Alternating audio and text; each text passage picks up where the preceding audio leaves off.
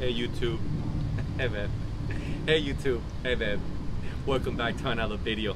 Let me show you guys what I've been working on for the last few hours. Let me show you right here. So for a little while I've been trying to figure out how to secure my trailer. Yes, I have the GPS tracker, so if my trailer ever moves, I get a notification. I think it costs like $5 a month for the ship, and the GPS is like I don't know, I think like 14 bucks on eBay. Somewhere in there's a GPS tracker, but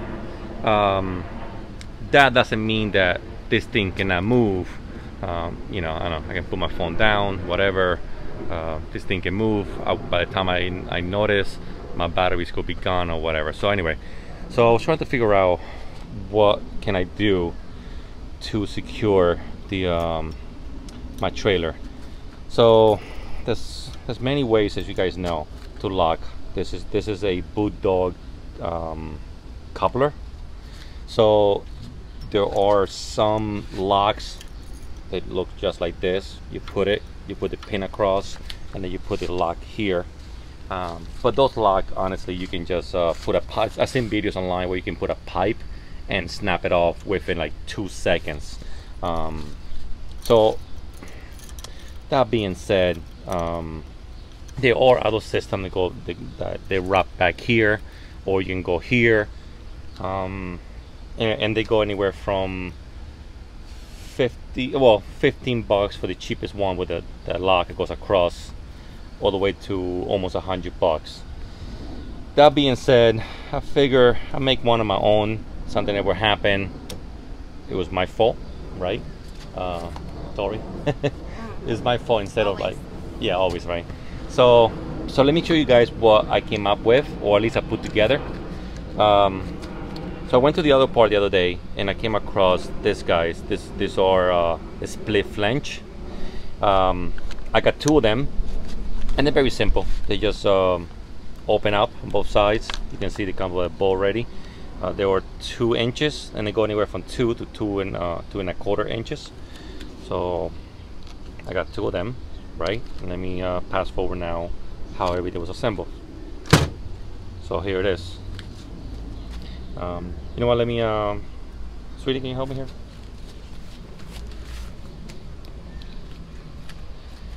So this is the way it works. Like I said, I bought 2 of them. I got one of the bolts. I put it through. I cut the one end. Oh wait, before I said that. So once I put it through, I had to put 3 washers right in the middle here to make up the space. Otherwise they would get stuck. So I did that. Then I had it welded, so this thing will not go anywhere. And the way it works is very simple. You open it up, and you can use it as a handcuff.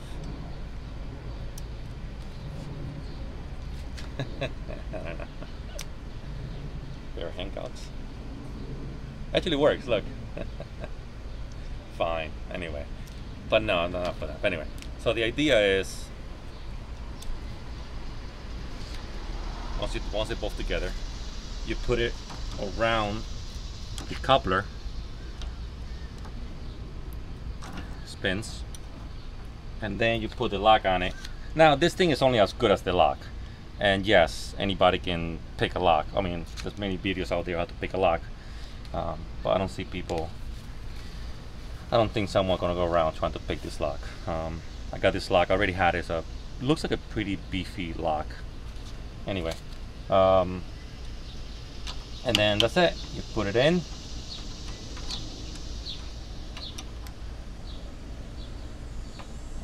There you go.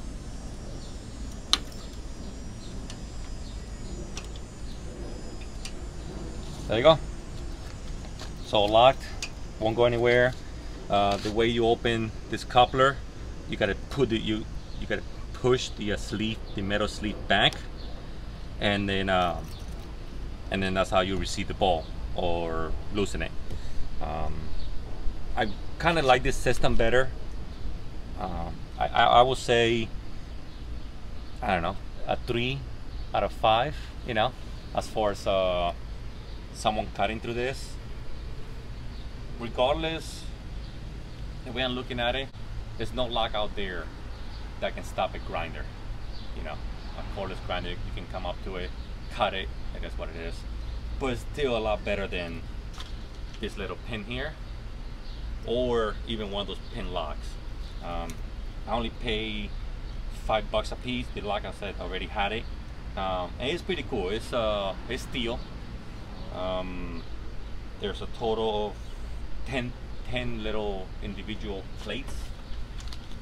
So there's a total 10 individual plates. They're all riveted together.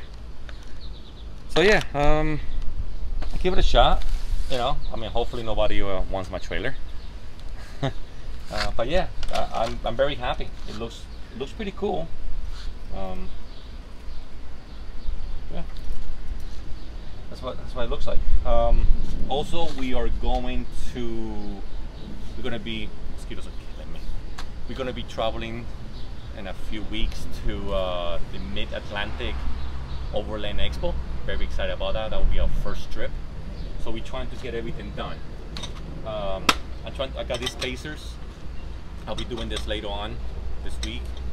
So when I put those tires on, I was hoping to be able to use the spare out of my truck and put it on the axle, but the hub opening is larger than the opening on the spare tire, so it doesn't go all the way to the back, right?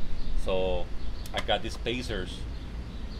So I'm hoping that will sit properly. Now then I just go out, get another spacer, and that will make up the difference.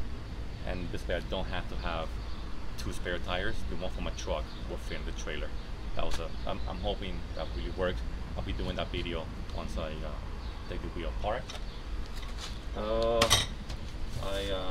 yeah, I got the snaps for the window screens and the door screens for mosquito bugs.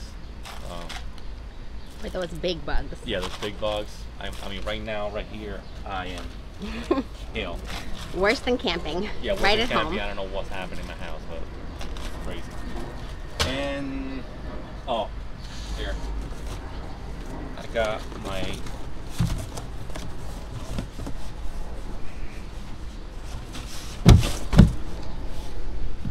16 gallon water tank. That'll be going underneath as well. So very happy about this. I have so much stuff to do before we go to the Mid-Atlantic Overland Expo. Expo. Super excited about the water tank. Yeah. Because that leads to, last but not least, our shower curtain. Oh yeah, right here. So these are the good ones. The other ones that we got were like plastic cheap ones from a dollar store. This is a lot better. Got them dirty. Anyway, these are the new ones. Hopefully they hold. Very excited about this one as well.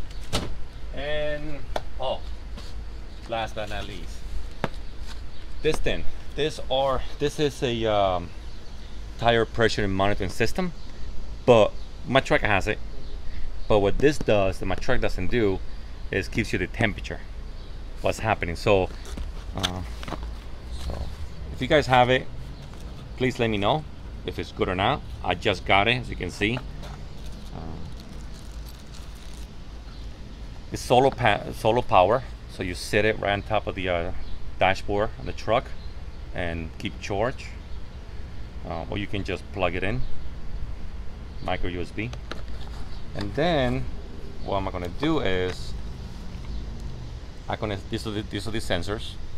There's 4 of them, so I'm gonna have 2 in the back of the trailer and 2 in the back wheels on my truck, just to see what's happening. The last trip we went to, it was really hot, and I think I'm running my tires at 38 pounds, and my front tires were 40 pounds, but my rear tires were 43 psi.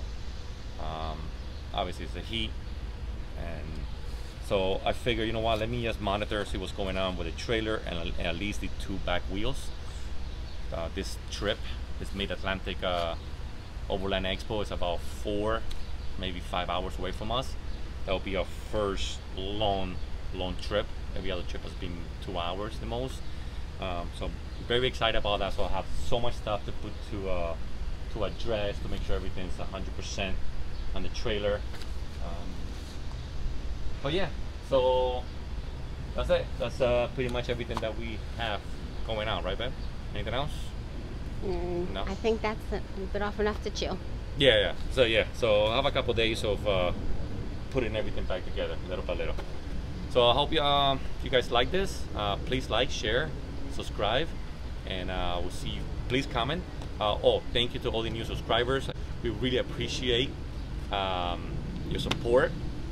So yeah, again, thank you for everybody, and I will see you guys at the Mid-Atlantic Overland Expo in a few weeks. Later.